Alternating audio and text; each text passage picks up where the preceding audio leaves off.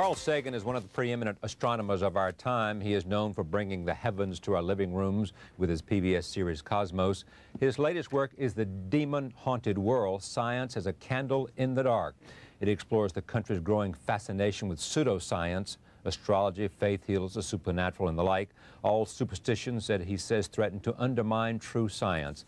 I am pleased to have him here, and I also take note of the fact that he is the David Duncan Professor of Astronomy and Space Sciences and Director of the Laboratory for Planetary Studies at Cornell University, Distinguished Visiting Science at the Jet Propulsion Laboratory, California Institute of Technology, and co-founder and president of the Planetary Society, the largest space interest group in the world, and a former Pulitzer Prize winner. Welcome back, sir. Thank you, Chuck. Great to see you. Listen to this. I hate to read too much, but this is almost like they've been reading your book. This is from the New York Times for Friday, May 24. Americans flunk science, a study finds. Less than half of all American adults understand that the Earth orbits the sun yearly, according to a basic science survey. Nevertheless, there's enthusiasm for research, except in some fields like genetic engineering and nuclear power that are viewed with suspicion. Only about 25% of American adults get passing grades in a National Science Foundation survey of what people know about basic science and economics. I mean, this is singing your song, isn't it? Well, it's certainly what I'm talking about in the demon-haunted world.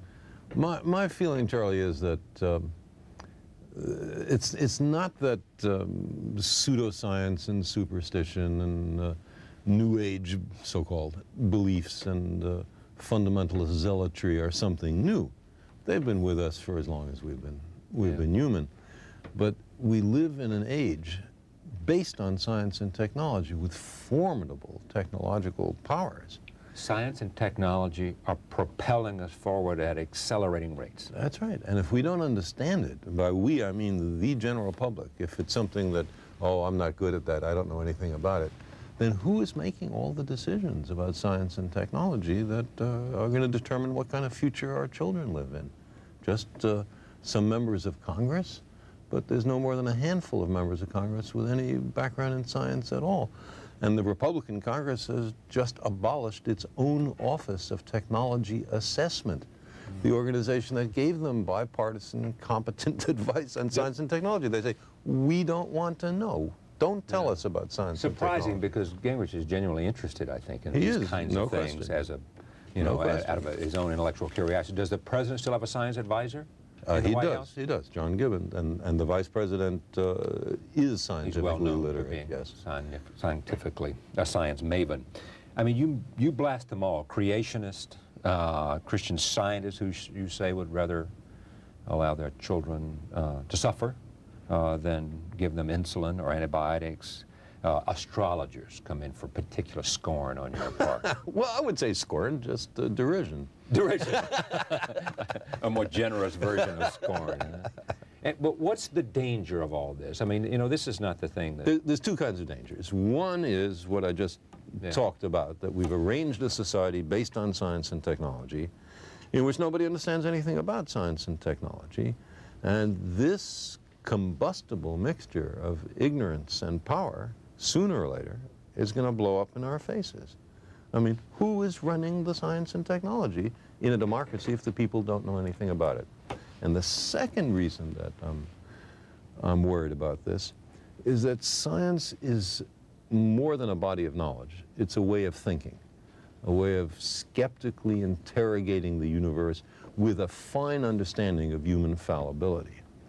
If we are not able to ask skeptical questions, to interrogate those who tell us that something is true, to be skeptical of those in authority, then we're up for grabs for the next charlatan, political or religious, who comes ambling along.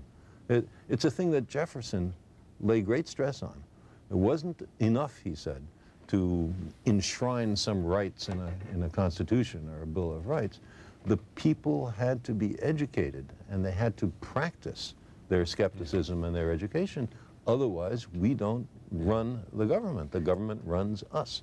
Jefferson was amazing in his devotion to science. We think of Jefferson as this man who was literate and who was a passionate articulator of freedom. But if you go to Monticello, what you appreciate is he was at heart a scientist, a botanist, an architect. Geologist. Geologist.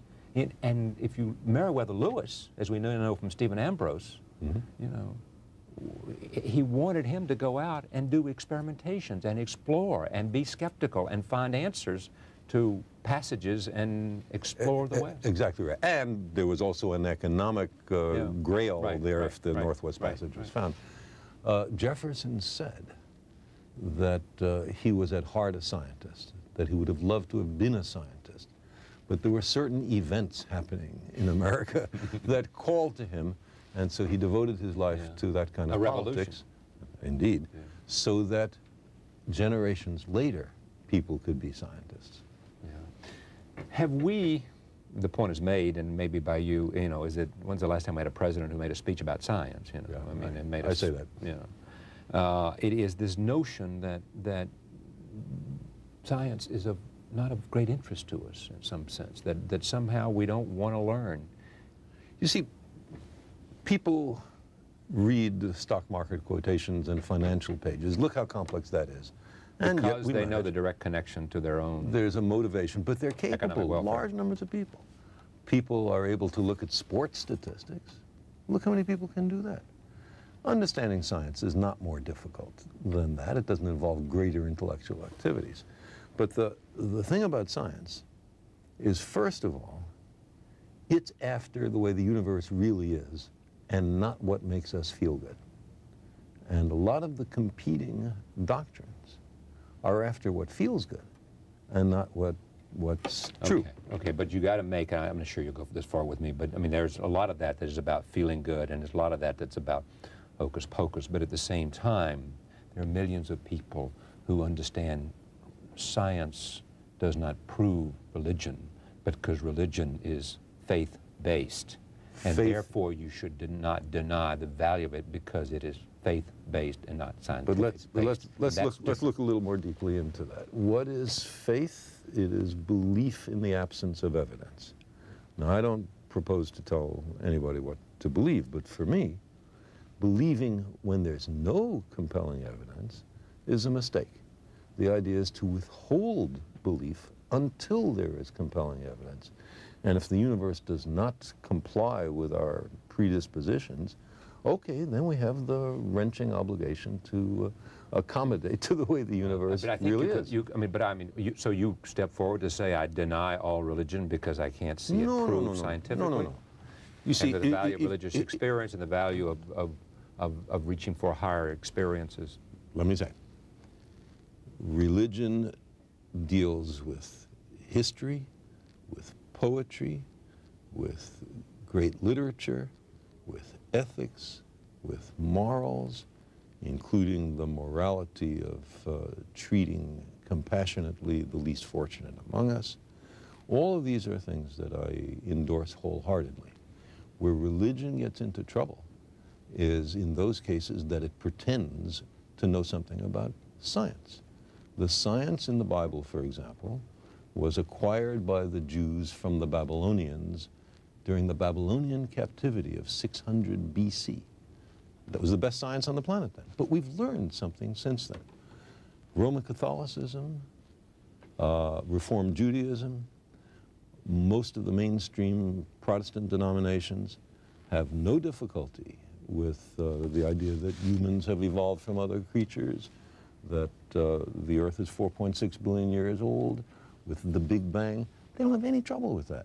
The trouble comes with people who are biblical literalists, who believe that the Bible is dictated by the creator of the universe to an unerring stenographer. And so therefore they... And has no metaphor or allegory. And from there they make their political and economic choices. And social choices. And scientific. And scientific choices. And scientific. And that's part of your problem with that idea. Exactly. It is that because for the wrong reasons we make the wrong choices about science. That's right. So who is more humble? The scientist who looks at the universe with an open mind and accepts whatever the universe has to teach us, or somebody who says everything in this book must be considered the literal truth and never mind the fallibility of all the human beings involved in the writing of this book.